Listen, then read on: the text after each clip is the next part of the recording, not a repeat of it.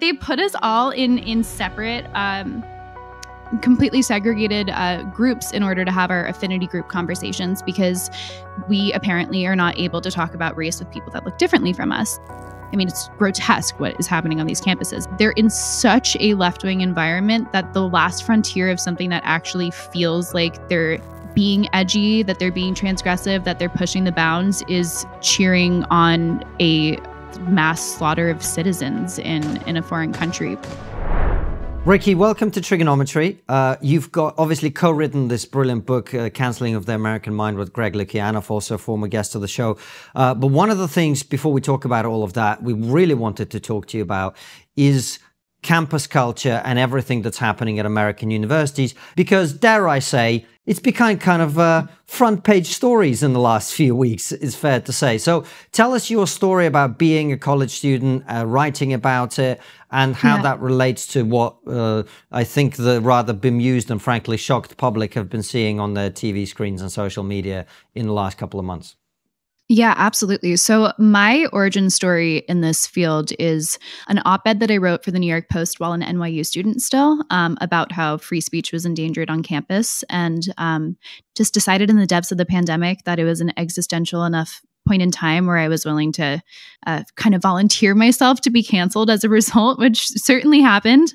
I've been removed from a lot of group chats as a consequence of that, but you know, it happens. And so I wrote an op-ed about that. That kind of launched me into a column at the New York Post, and now I'm a columnist there.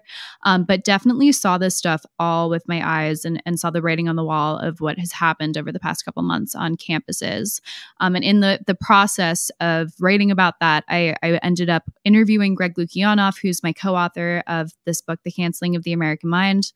And that's how we first met. And then we couldn't have asked for more perfect timing for the Ivy League to just absolutely self-detonate as our book was coming out. So I think it's definitely been an interesting and challenging time to be a free speech advocate and someone who does defend speech, whether or not I agree with it. But also certainly a time where I think that honestly, the reason that American campuses and especially elite campuses are the ones that are melting down right now is precisely because they've abdicated their responsibility to foster an environment where free speech can flourish. And statistically, consistently, you see, if you ask students, FIRE does this survey of colleges across the country and has student sentiment. And one of the most contentious issues that people felt for years they couldn't discuss is the Israel-Palestine conflict. And I think, it's no surprise to me that Harvard seems to be the worst offender right now in terms of like just egregious anti-Semitism that's festering on campus. And it's not a coincidence to me that they were literally the lowest ranked school for free speech in FIRE's rankings. They had a 0 score out of a possible 100. And I think I think they actually had to round it up because they deducted so many points that it was a negative score ultimately. So 0 is generous. And it's no surprise to me that if you have a school where you can't have civil conversations with people with whom you disagree, then things go underground, they fester, they become more extreme. And then all of a sudden, when there's a moment of social unrest and tension, they rear their ugly heads, and you have Harvard students coming out in favor of Hamas. So I think it's no surprise to me that the schools that have lost that North Star of free speech and civil expression are the ones that have the most egregious and shocking things happening on their campuses right now. And Rikki, you mentioned that you said you saw it with your own eyes. What kind of things are you talking about that you personally experienced while a student? Yeah, when I was at NYU, I think it was just so one way or the highway politically, whether that was explicitly said or just implicitly felt. Statistically, even at NYU's campus, I think it's something like roughly 2/3 of students say that they're self-censoring, and the other third are just probably in the popular political milieu on campus. But when I was there, freshman year, one of our professors tried to have Milo Yiannopoulos come to campus, which obviously a provocateur, but someone who has the right to speak. just to talk to 25 freshmen about offensive Halloween costumes. And it ended up being shut down after Bill de Blasio warned the school about threats. And I mean, like, even the mayor came in to help and shut down a speaker my freshman year. I thought that was egregious. I also came from a boarding school called Lawrenceville, which was kind of like a mini college. So by the time I got to NYU, I knew what to expect. I'd been canceled in high school. I had seen just how woke and crazy academia was. And so I was bracing when I arrived there. And my freshman year, I show up in New York, in a very progressive city with randomly assigned roommates and a bunch of people I don't know. And I decided to start hiding some of my books under my bed, honestly, because I was so afraid of the social repercussions of being outed, God forbid, as a Jordan Peterson reader or a Thomas Sowell reader. So I think just from day one, it was the self-censoring and sitting on my hands. And anyone who even, I remember one time there was a kid in a class, a philosophy class, who wanted to say something politically, I guess, unpopular. It was a debate about abortion that we were having, like a philosophical debate. And he wanted to like present a pro-life position. And he started it just to say, I'm going to play devil's advocate here. And it was literally like hissing and sneering. It was just one way or the highway, even if you preface it that this isn't even my own opinion, but can we consider the other side? So I think just from day one, it was a fraught environment if you don't think in a very specific, narrow way. Rikki, it doesn't surprise me that, young people behave in this fashion, in this manner. Young people have always gone to the extremes. That's how they are temperamentally. But my question to you is, the moment he went, look, I'm just going to play devil's advocate and I'm going to push back on your idea just to challenge the argument and see how robust it is, and it got hissed. What did the professor do at that point? Did they step in? Absolutely nothing. No, absolutely nothing. And I think that's one of the consistent issues was that there was just no leadership from the professors because they're afraid for their jobs. And especially, I think that there's an element when you arrive on campus and you're taking those earlier classes and you're more likely to be with an assistant professor and an adjunct professor who does not have career stability like a tenured professor does. Your first few classes as a freshman or a sophomore are probably going to be taught by someone who is existentially terrified of their students, like Twitter mobbing them or shit posting them. And I think that really sets the tone for the rest of the academic experience. I mean, I had professors who would blatantly disparage political candidates or Trump supporters, and in contexts in which it just wasn't even relevant. Like there were so many failures in terms of leading a classroom where a professor's politics shouldn't be obvious or where different viewpoints are explored, that I mean, it's unsurprising to me that kids are like allergic to the concept of even devil's advocacy. Rikki, can you give us certain examples, like the most ridiculous or egregious ones, just to highlight your argument? Because there'd be people going, well, what do you mean by that? Examples of things that have happened in school. when you were in school, like examples of go for it. I mean, I can rewind back all the way to like the first moment when I think I was 14 and realized that there was something up with the system and that there was an ideology that I disagreed with. I just couldn't put my finger on it. And I don't think the word woke was yet in the popular vernacular, but that's what I would call it now. Which goes back to my boarding school days, freshman year, where during holidays, they don't like having kids, we're very close to New York, so they don't want us to have a long weekend and go and cause trouble. So they keep us busy during holiday times. And on Martin Luther King Day, we had to come in to have this thing called Community Day. And I still remember this so well. I mean, I grew up with believing in the ideal of colorblindness and was raised to not see immutable differences as something that were intractable.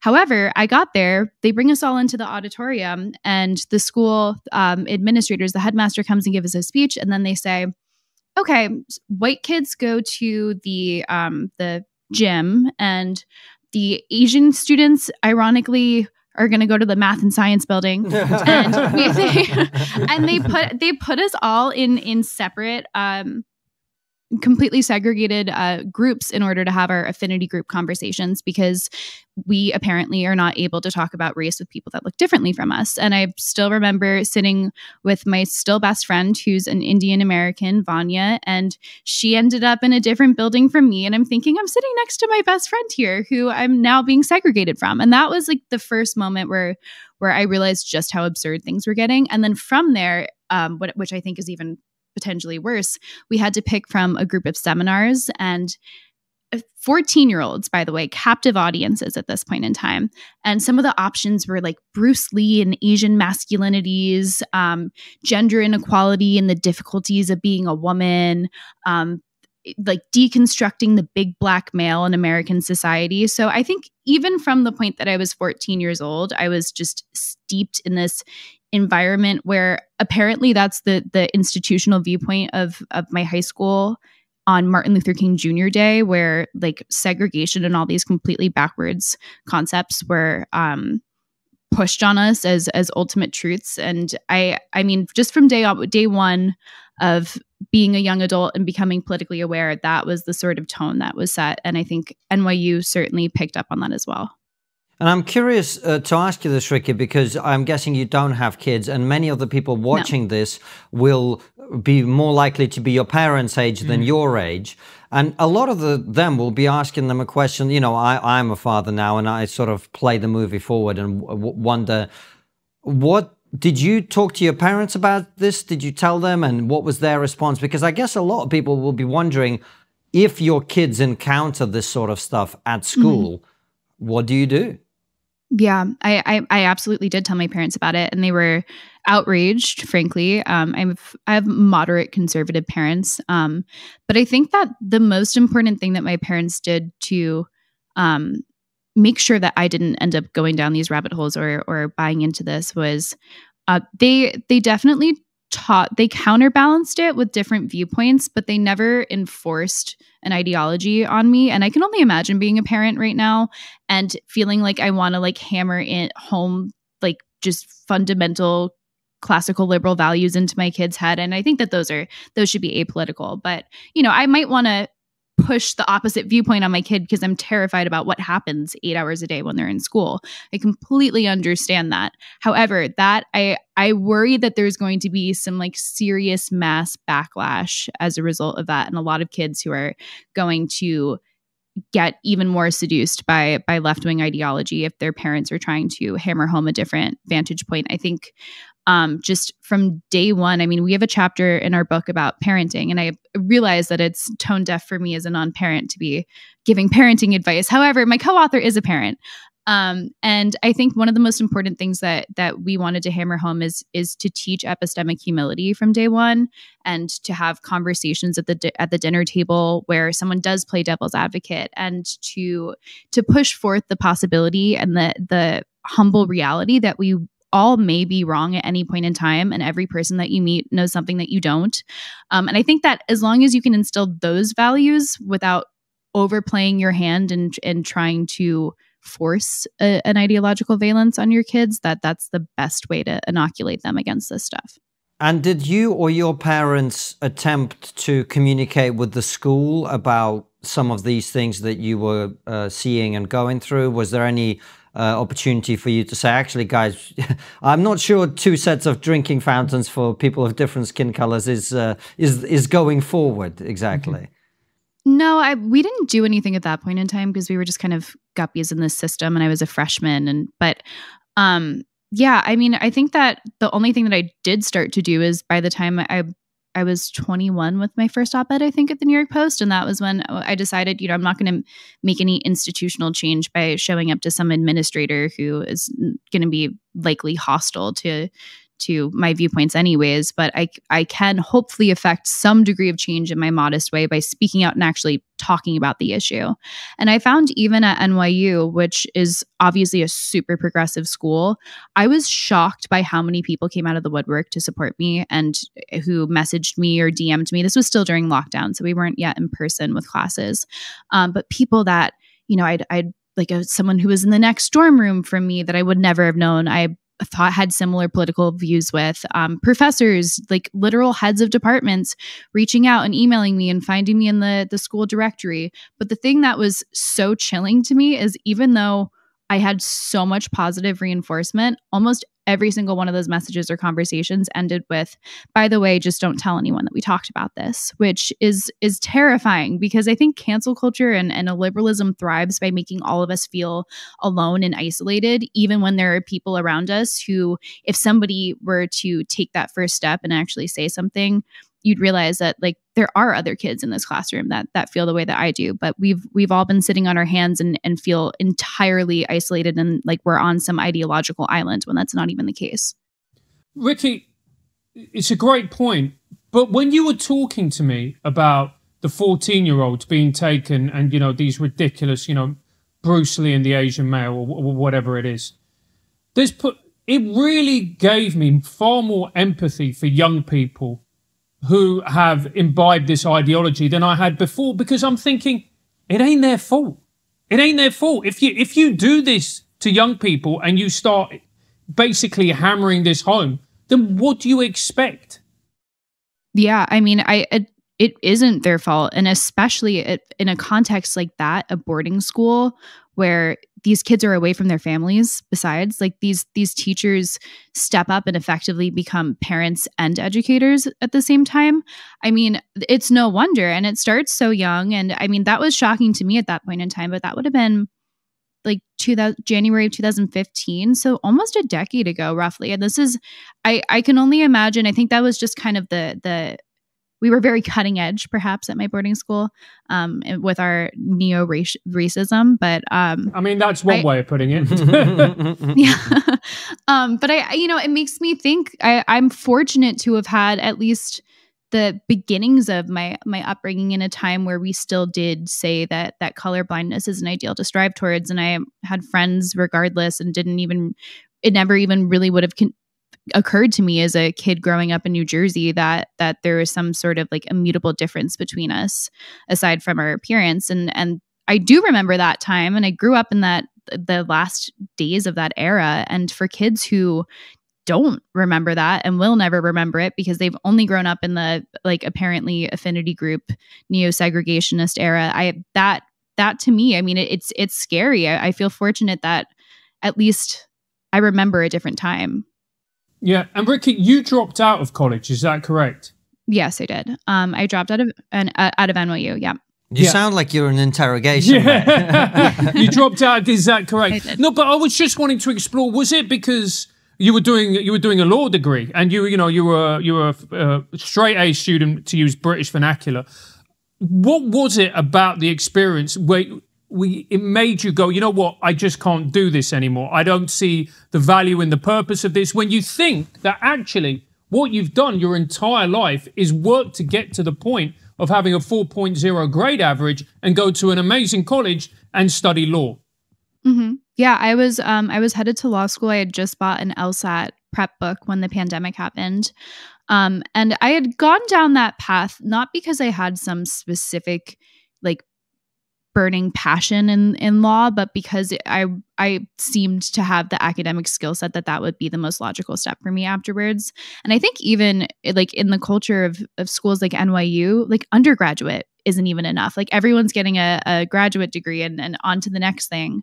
And so I was very much in that achievement loop and keeping my head down and frankly trying not to ruffle feathers. I felt acutely, having been in a liberal arts program, that the risk, if I were to actually voice my viewpoints, that my 4.0 could be dinged as a result, I think were legitimate. Maybe unfounded. I never really tested the waters while I was there, but I felt stifled by the environment, but kept my head down, just kept trudging through. Then the pandemic happened, and I decided that paying $6,000 per course for Zoom school is absolutely absurd. They didn't even cut our tuition at all whatsoever. And NYU is one of, if not the most expensive college in America, which it's just exorbitant and ridiculous. And anyways, they decided not to do anything with their $1 billion+ endowment to actually relieve the financial situation for students. And so my mom at that point in time said to me, like, I'll help you float financially through one semester if you take a leave of absence. And we were hoping at that point in time that perhaps the world would be normal enough to go back to college. But she said, just promise to do something interesting and to like use the time well. And I said, you have my word. And then I just think it was such an existential moment of feeling like if I continue to lie about my own viewpoints and play the game just to succeed, to end up in a career path that I'm not particularly passionate about, but I'm actively betraying like my beliefs and these burning passions for free speech and for more conservative values as well, that I mean, it would just be fundamentally dishonest to continue down that path. So I started writing for the New York Post at that point in time, and have been really fortunate that the Post offered me a full-time job. I'm now full-time with them, but also that even having met Greg and working as a fellow for FIRE during that time period as well, he changed the degree requirements that FIRE had. They actually did not until they hired me allow anyone without a college degree to start working for them. And I think that pandemic moment where a lot of kids pulled back from school, there were so many kids who took leaves of absence or delayed or took a gap year that they never would have otherwise. I think once a lot of people pulled out of that system and the achievement loop, they started to really critically engage with like, what am I actually paying for here? And at the same time, we had the hot mess of student loan forgiveness and the Supreme Court weighing in. And I think that it was just really a moment where a lot of young people, myself included, looked up at the millennial generation above us who are crippled by debt. And, you know, a third of American colleges produce a graduating class where the median graduate earns less than the average high school graduate in America. So the system is just so fundamentally broken. And I think that there's now a generation of young people who are able to hit pause long enough to actually question the value and to force some market pressure. I mean, I'm not anti-higher ed, but I'm anti-higher ed as it is right now. And so I've just kind of like conscientiously objected from participating in and paying into a system that stifles people and bankrupts them and indoctrinates them with like gender studies degrees. So.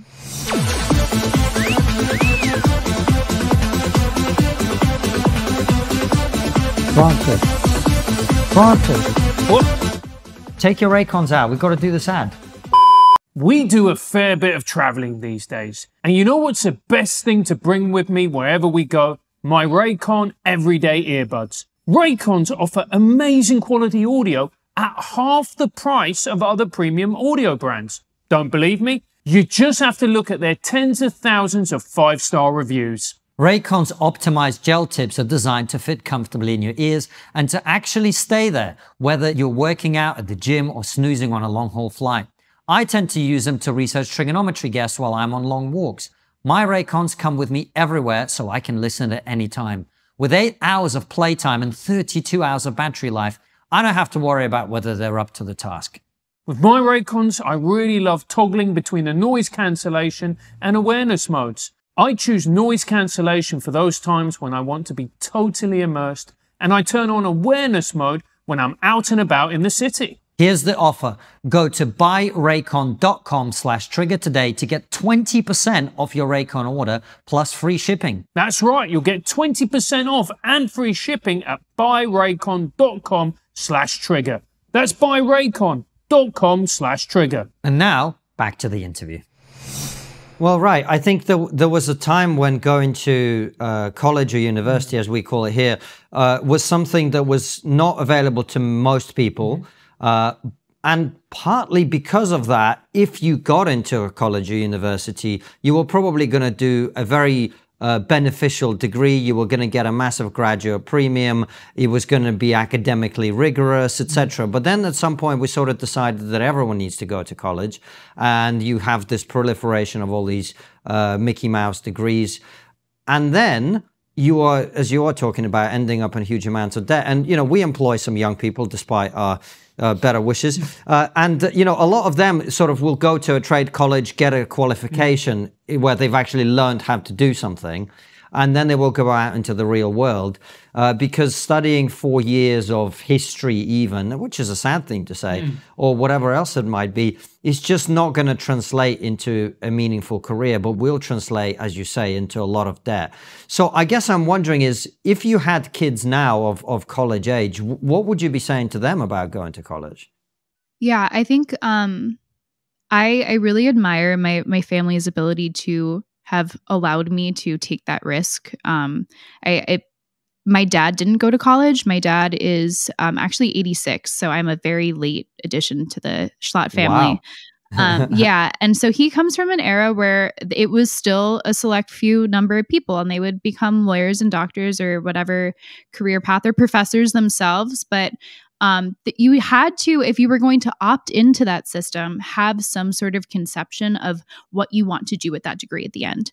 And I think if I were raising a child right now, or if I had a kid a few years younger than me who was asking like whether or not it's worthwhile to go to college, I mean, I think there were tremendous benefits to the 2 years that I had at NYU. I'm not saying that there was no value for me. I mean, one of the greatest ones was learning how to actually be a functional adult in a city. I think that urban colleges have that advantage for a coddled generation. That's one way to grow up a little quicker.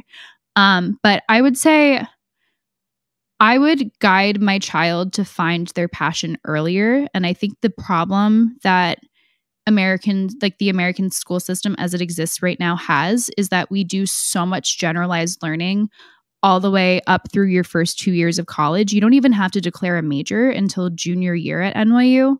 And I think that unless you can verbalize what path you want to go down, or how you want to use that degree, or how you think you might want to explore using that degree, if there's not like a clear line and trajectory, I don't think it's necessary. And I think that, I mean, we're seeing Tesla, IBM, Google, like tons of major companies that are dropping degree requirements because they've rightfully realized that there are enterprising young people who've dropped out of the system. But I would say, like, find a path or a plan and explore that early, and use summers to do apprenticeships, or be grifty and LinkedIn DM somebody who works in the field and say, can I shadow you, or can you tell me about it?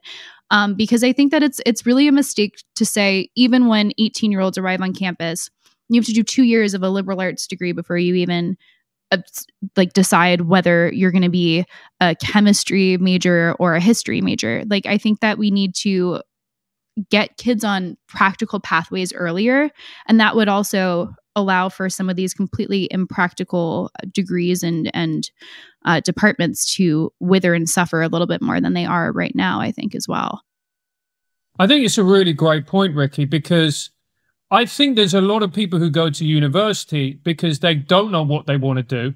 And it's a way of putting off adult life for 4 years so they can go and hang out and drink and experiment. And look, sometimes, like in my own case, that's how I developed a love of comedy, of stand-up comedy. And I've read a lot of books, and great. But it's not worth the gigantic sums of money that people are paying, particularly under the American college system. I think it's going to come to a point, hopefully, where people maybe go to college a little bit later, and they go, well, you know what? I've always wanted to be a lawyer, and I've always wanted to be a criminal defense lawyer. So at the age of 25, I kind of know now what I want to do. I want to do this. And if somebody wants to do medicine and they've always wanted to be a doctor, great, be at 18. But the wanting to go to college because you don't know what you want to do, I think we really have to accept that is done. And actually, young people need to be counseled against. Yeah, let's cancel young people. Slip. Cancel young people. Just get rid of them. No, young people need to be counseled against that, because what they're doing is they're going to, like you said, you come out with a degree which is practically useless and you're in horrendous amounts of debt. Yeah, absolutely. And another thing I would add to that is I think that gap years are, far more common in Europe than they are here in the US. And taking that time off when I did was the best decision of my entire life, like hands down. It was the first time where I could pull away from reading the material that was prescribed to me by professors and teachers, and actually read for passion and learn out of passion and explore things on my own. And that was when I read John Stuart Mill's On Liberty for the first time, which ironically I later ran into a philosophy professor that I'd had at NYU, and we had read his utilitarianism but not On Liberty. And I said to him, like, I read this book and it just like hit me like a ton of bricks. It just clarified the importance of freedom and free speech and how profound it is, and how I need to protect it, because it's such a small sliver of human history that we've had this realization. And like, why didn't we learn about this when we read about John Stuart Mill and we did utilitarianism? And he goes, I haven't read it. Like, oh, so that's what I'm paying for at NYU, apparently, is a philosophy professor who's not read John Stuart Mill's On Liberty. No wonder free speech is withering at NYU. But having that time away to actually explore my own interests and have the intellectual freedom and autonomy to do that was so clarifying. And I really would say my number one piece of advice, actually, the more that I'm thinking out loud right now, for parents that have kids that aren't sure about their path right now, is some time off is great. And I mean, I think that you should be productive and ideally like looking for a job and to have some responsibility, not just an extended vacation. But I think that we've not allowed young people to just kind of take a breath and look around and say, okay, what actually do I want to do? Because they're worried about SATs and then like LSATs and the next thing, without ever like pulling back and looking for their passion. And Rikki, and how draw a line for us from the stuff we've just spent 20 minutes talking about, in terms of the decline of the graduate premium, the fact that you're probably not getting as good an education as you might have done, it's costing you more, etc., and the woke kind of domination of college campuses and school campuses, and the fact that administrators are leaning in that direction, etc., and there's a culture of self-censorship that you mentioned. Draw a line from that for us to what we have seen post-October 7th, where you have pro-Hamas protesters on college campuses, and particularly what we've seen as we're recording this in the last couple of weeks of the year. I think it's presidents from several very, very established colleges in the US being asked about whether calling for the genocide of Jews is harassment, and saying, well, it sort of depends on the context. Does calling for the genocide of Jews violate MIT's code of conduct or rules regarding bullying and harassment? Yes or no? If targeted at individuals, not making public statements.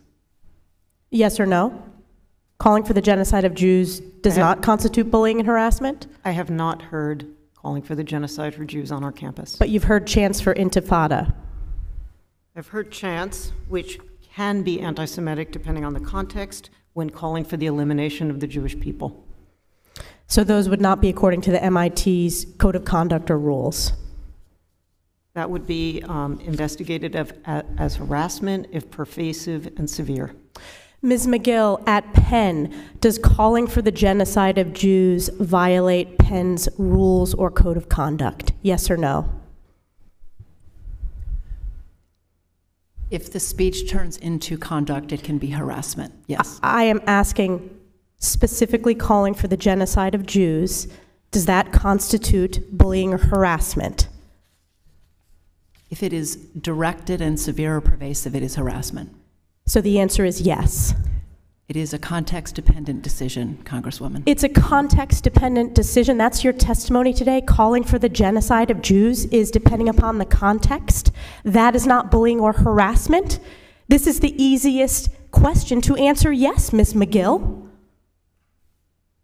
So is your testimony that you will not answer yes? If it if the yes speech or becomes no? If the speech becomes conduct, it can be harassment, yes. Conduct meaning committing the act of genocide? The speech is not harassment? This is unacceptable, Ms. McGill. I'm going to give you one more opportunity for the world to see your answer. Does calling for the genocide of Jews violate Penn's code of conduct when it comes to bullying and harassment? Yes or no? It can be harassment. The answer is yes. And Dr. Gay, at Harvard, Does calling for the genocide of Jews violate Harvard's rules of bullying and harassment? Yes or no? It can be, depending on the context. What's the context? Targeted as an individual, targeted at an individual. It's targeted at Jewish students, Jewish individuals. Do you understand your testimony is dehumanizing them? Do you understand that dehumanization is part of anti-Semitism? I will ask you one more time. Does calling for the genocide of Jews violate Harvard's rules of bullying and harassment? Yes or no?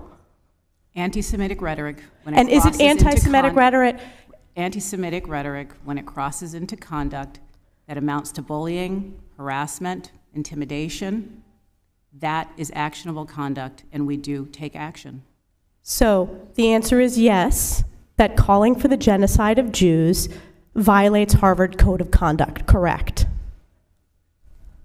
Again, it depends on the context. It does not depend on the context. The answer is yes, and this is why you should resign. These are unacceptable answers across the board. And saying, well, it sort of depends on the context, which, by the way, as a free speech advocate, you might say is accurate, but not when you contrast it to the things that have been considered harassment or microaggression on college campuses for the last decade, including asking people where they're from, wearing a sombrero for Halloween, et cetera, et cetera. Yeah. I mean, I can just to put some meat on the bones of your last observation there. When I was at NYU, they give us our ID cards the first day of freshman year. And on the back of it, it has 911. It has the campus police phone number, direct line, which is really important in New York, the student health center, and another like emergency hotline, and then the bias response hotline. So you could literally call and report a peer or a professor who says something that you think is offensive or biased against you. And an example that they published a report from NYU of like the ways that people had used it in the past, and someone had called to report that the advertising, we have a bunch of like posters up of students and it's NYU and like, you know, just those kind of stage shots that they come and take in classrooms. And someone had called to report that they were not diverse enough to reflect the student body and decided that that was a use for the hotline. So the threshold of things that speech that is beyond the pale or the precedent that free speech is just not an issue or a thing that the school cares about has been so deeply set to the point where they've created a snitch culture hotline for kids to report their professors. I mean, Jonathan Haidt has had talked considerably about how that affected him as a professor at NYU. That's the sort of world that October 7th and the resulting protests, like this is exploding on campuses where free speech has so fundamentally been abdicated as a value. And I think that part of it, to draw a line to what we were talking about earlier, that I don't think enough attention is really paid to, is the student loan situation here in America, and the fact that these schools can continuously take money from teenagers who don't fully understand the deal that they're signing into, federally backed student loans that they have no responsibility to actually make sure pay off in the end. These schools are so drunk on their own power. They have guaranteed money that they can just raise the tuition with impunity. I mean, the financial literacy in America is absolutely absurd. We don't let kids buy a beer at 18 or 17, but we let them sign away their down payments to some like money rich institution with an endowment that could afford to send them through college easily. And that sort of drunk on power system where free speech has just been totally pushed to the wayside for decades, and provably so based on student surveys, faculty surveys, how many professors have been fired, which just in the past decade is more than 200 FIRE has tallied, or the Foundation for Individual Rights and Expression is FIRE. My co-author is the president of FIRE. And they've found that there were over 1,000 attempts to fire or sanction professors as a result of their speech just in the past decade alone. These numbers outstrip McCarthyism. So we had the spectacle at Capitol Hill recently of the presidents of MIT, of UPenn, and of Harvard showing up, and all of a sudden like hiding behind the valence of free speech in a way that's entirely hypocritical, because you don't just suddenly discover free speech when it's convenient for you. And that's obviously what we're seeing. I mean, if they had set the precedent all along that different viewpoints were allowed on campus, then I would say, okay, like maybe in some instances, some of these fringe cases are legitimately free speech. But when we're at a point where like there have been professors fired for the most absurd and atrocious things that are, or who have, I mean, there's an example that we have in the book of a professor who sent a tweet, a kind of equivocating COVID lockdowns with slavery. And he ended up being squeezed out of his position and ended up killing himself in the downfall of being canceled on this university campus. So if that was our attitude to free speech historically, I mean, just to see them suddenly be like, oh no, actually free speech is the bedrock of Harvard. And it's unbelievable and so fundamentally defies the foundation that's been laid for the past several decades on American campuses, which is that protectionism is more important than free speech. And why do you think it's happened? Because as you say, I mean, in my opinion, actually, there is a college campus environment I can see in which calls for genocide might be considered harassment or not based on a particular context. You know, you could say the college campus is a place where freedom of speech is most important because young people go there to indulge different ideas, and some of them might be quite extreme, but what we need is a robust exchange and debate. And if we have that, we can tolerate a little bit more than we might tolerate in a, you know, a public institution that employs people primarily or whatever. But we not only haven't had that, as you say, we've had this far more restrictionist attitude prior to now. What do you think is different in this instance where suddenly this is the issue, like the 300 movie, they're prepared to make a stand right here to the death, which seems kind of quite unusual. Or anti-Semitic. Yeah. I was going to let her say it, but yeah. Yeah, I mean, I have a theory on why this issue has gotten so much attention on college campuses. And I think that what's happening is that when you're a young person who wants to be transgressive and edgy and push the envelope, and you come out and decide, you know, Donald Trump was just elected, and so let's protest on campus to demonstrate, and then, you know, the administration cancels classes so that you can do that. It's like, oh, that's not really that edgy. Like, you just got, the university just sanctioned your viewpoint. Or you want to protest for Black Lives Matter and post the black square because that's the edgy progressive cause.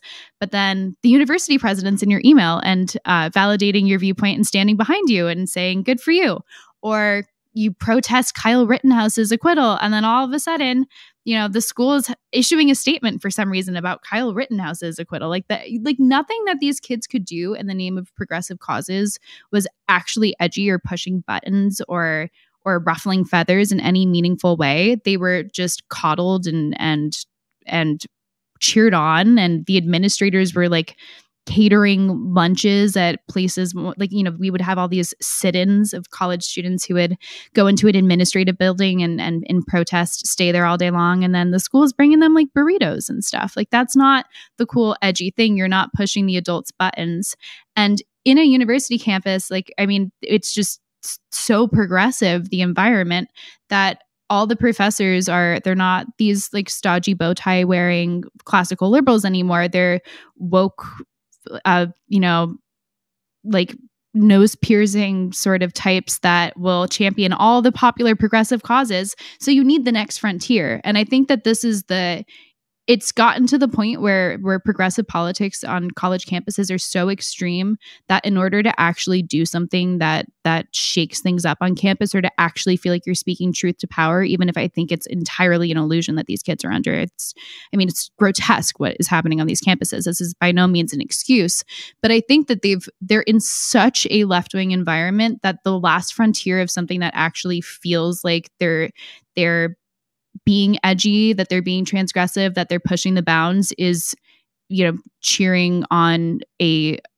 mass slaughter of citizens in a foreign country, which is shocking to me. But I think the result of just how extreme these colleges are. There's nothing left. There's no new frontier. I'll get you back to the interview in a minute. But first, let me recommend a product that we use all day, every day here at Trigonometry Towers. Look, going online without ExpressVPN is like using your smartphone without a protective case. Most of the time, you'll probably be fine. But all it takes is one accidental drop onto solid concrete to make you wish you'd protected yourself.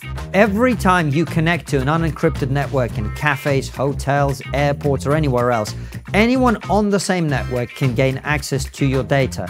I'm talking your passwords, financial details, the lot. Hackers can make up to $1,000 per person selling personal info on the dark web. Don't let that be you. And it doesn't take much technical knowledge to hack someone. A smart 12-year-old could do it.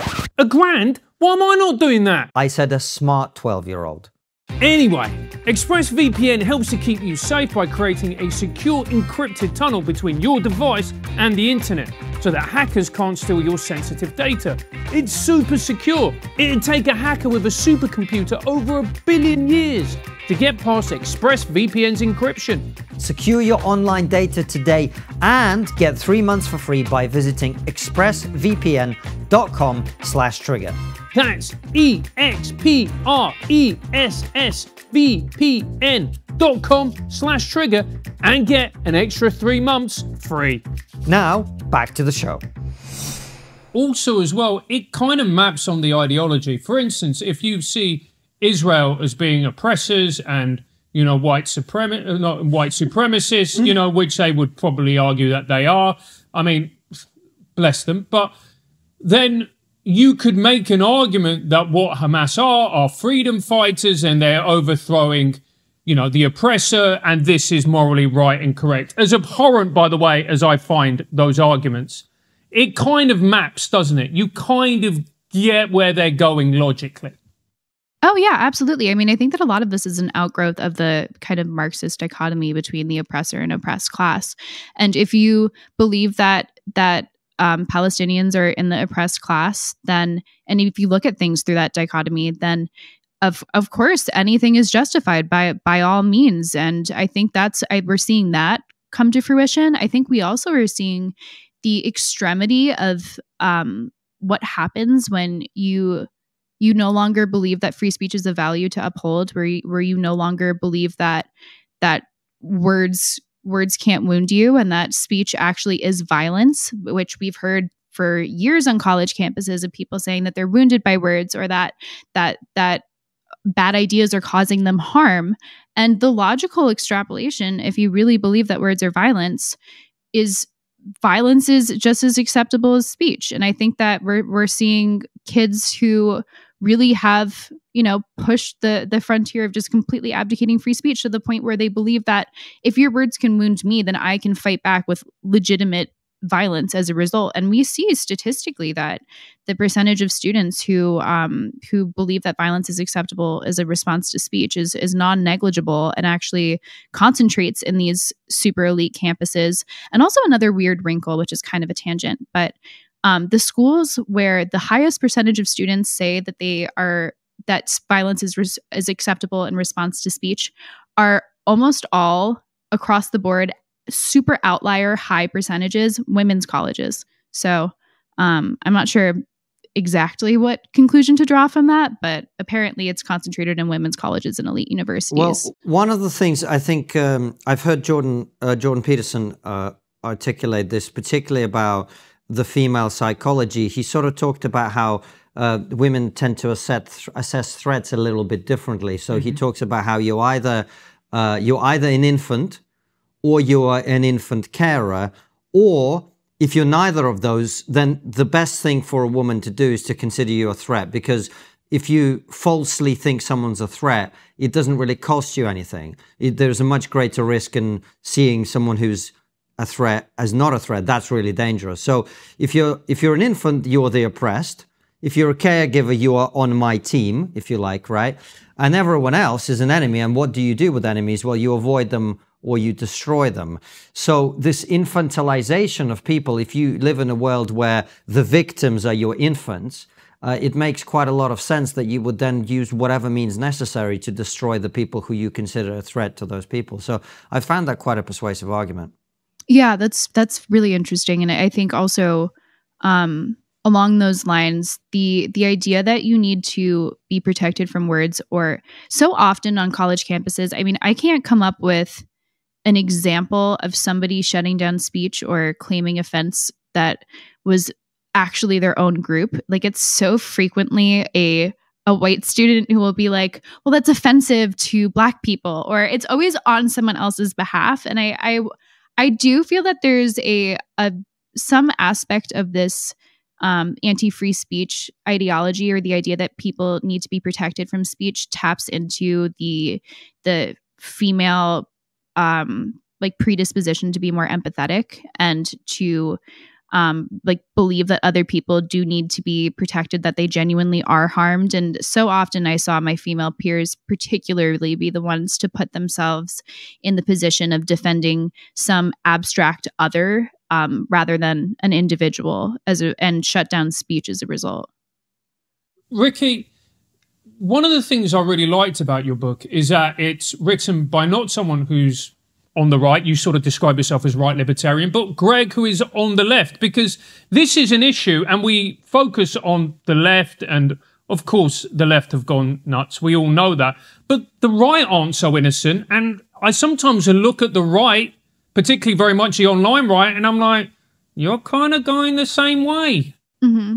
Yeah, absolutely. I think two benefits to our partnership were the intergenerational dynamic, because I had lived a lot of what we write about in terms of what happens on college campuses and seen it firsthand. But he had the wisdom of a career as long as my lifetime of actually fighting for people's free speech. But then also, to your point, the fact that we do come from different parts of the political aisle. And I'm certainly more on the right than Greg, and he's more on the left than me. And what actually matters and what animates this book are the fundamental classical liberal values that we share and that we think should be apolitical regardless of what party you're in, and historically have been a part of the fabric of American society, and then just all of a sudden we're completely pushed to the wayside. And you know, I writing this book, we talk about like some of the rhetorical dodges that both conservatives and liberals make, and some of it I realized like, oh, I've kind of done that myself, where I turn my ears off if someone's on the left because I just assume that I know what they're going to say, which is unhelpful. And we call out our own sides, even though I don't think that, I wouldn't go as far as to say that we indulge in some sort of like both sidesism and saying that there's an equivalence. We both agree that the left, in terms of cancel culture and moving away from free speech, are the worst offenders. However, I am deeply concerned by the fact that a lot of people on the right, who I think rightly point out where the left is extreme and illiberal and censorious, are attempting to fight that with the exact same tactics, because there's not a fundamental understanding of free speech. And I think also just historically, I think it's been so unpopular to be a conservative in public for a while that it's super easy to be a free speech advocate if you're a conservative when it's your side that's under siege. But I think that recently I've been seeing more and more suggestions that there are a lot of people who've said that they're pro free speech who would rather fight might with might and fist with fists where they have power to do so. And like a lot of the laws coming out of Florida, like anti-CRT stuff that I think cross a line into and the courts agree with me, cross the line into actually violating First Amendment rights of employers and stuff. And like, yes, I agree that a lot of the DEI trainings that are mandated in workplaces are absurd, and I completely agree with that the reason and the context in which these bills were written. But then I also think that it's absurd to say you as a private employer are not allowed to do that in your own company, and the government's going to tell you as much, or you as a professor are not even allowed to bring up DEI in any pedagogical context. And so I do agree with you that there's a concerning and I think, growing strain of illiberalism that is coming up in a reactionary way on the right wing that we really need to caution against. And it does worry me for sure. Well, let me ask a devil's advocate question then, Rikki. One of the things they might be asking is, well, we've tried your way. We've tried being liberal, and look where it's got us. Why are we wrong? I mean, I think that fighting might with might is just the worst possible thing that we can do. I mean, not only have we seen examples of just completely unconstitutional laws that are being passed and are constantly being struck down that are demonstrably not feasible in the American context. But I don't think that the right has actually fully walked the walk in fighting in a truly classical liberal way against illiberalism on the left. I think that a lot of us, and myself included, until I had started writing, a lot of people on the right have not fought back or have not raised their hand and said, I have a problem with this, or I think that this DEI training is going too far. And I think that a lot of the silence and the idea that we could kind of just go along and get along and not actually exercise our free speech rights in response to illiberalism is how we end up in this sort of place where we're all on the back foot, where people have been self-censoring, where too few professors have put themselves out there and students are never going to follow suit as a result. Like, I think that we've not actually really tried what does it mean to fight ideas with ideas when so many people, very understandably, have cowered in submission to these squeaky wheel people who want to cancel people and push an ideology.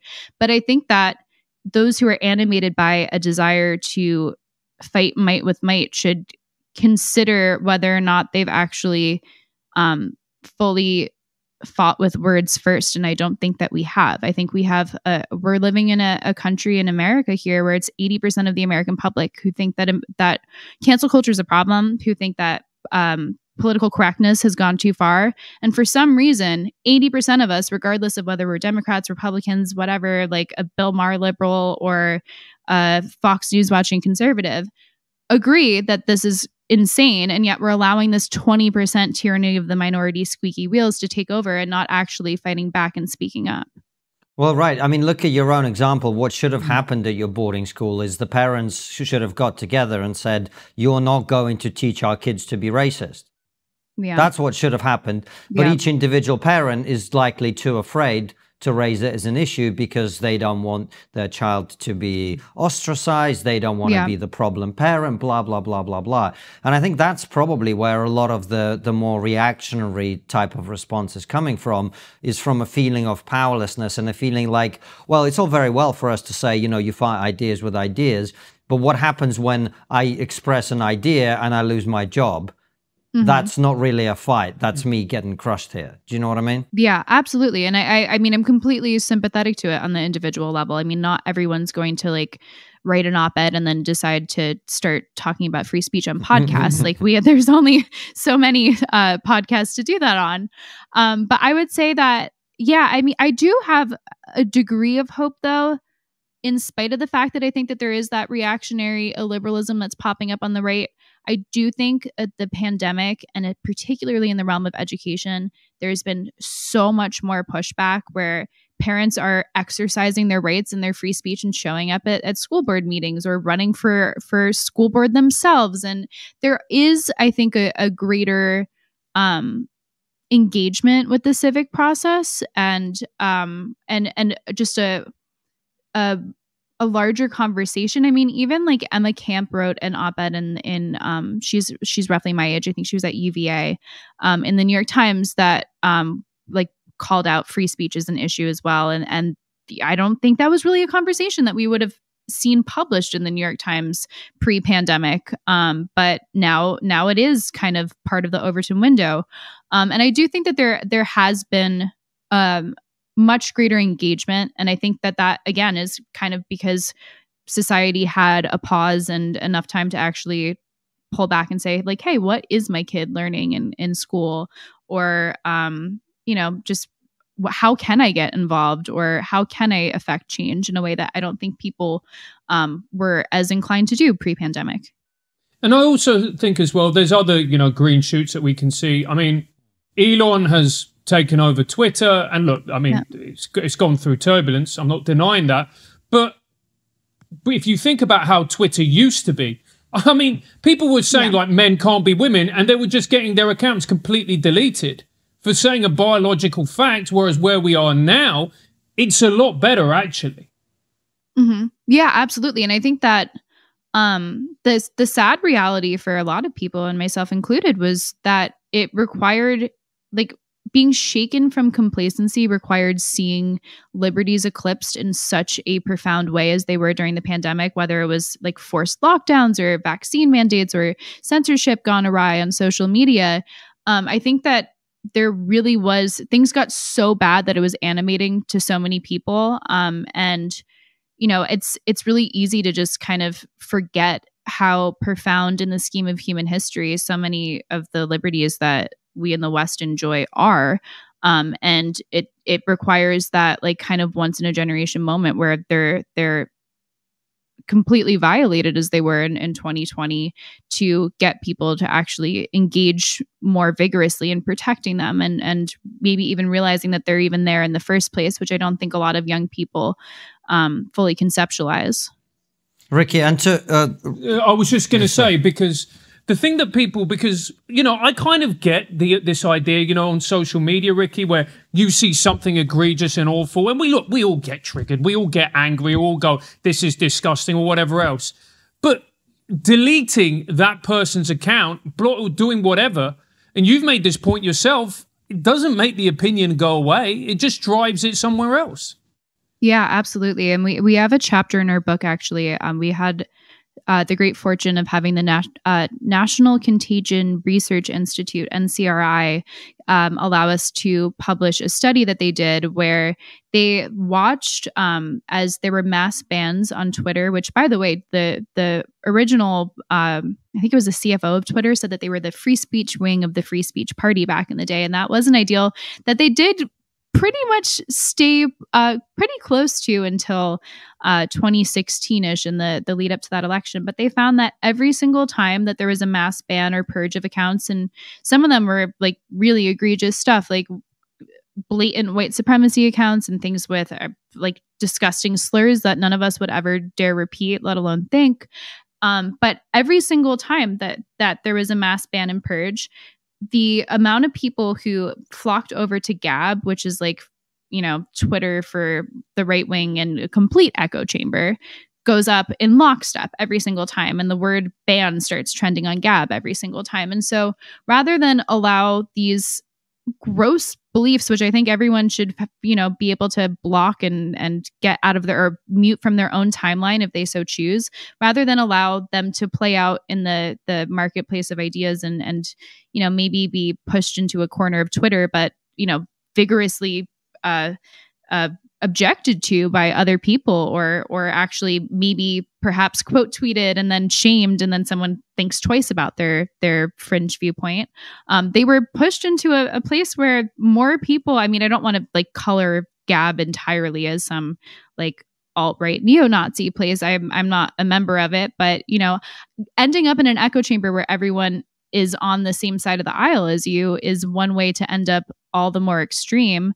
And even to bring this back to what we're seeing on university campuses now, and like young people who are growing up in an environment where they don't feel like they can talk about contentious issues, whether it's the Israel-Palestine conflict or whatever, who end up turning to the internet for that dialogue, end up in rabbit holes in all of 2 seconds. And that's how, I mean, I don't know if you guys saw that TikTok trend of people celebrating like Osama bin Laden's letters, like these woke Gen Zers.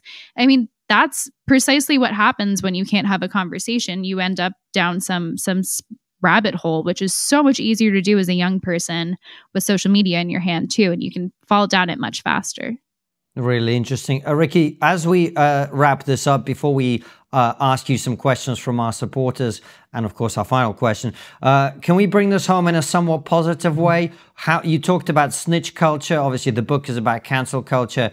How can this be, the situation be improved? How can we start to make progress, actual progress? I think that courage is contagious and that there's strength in numbers. And I mean, my experience at NYU demonstrated that to me as well.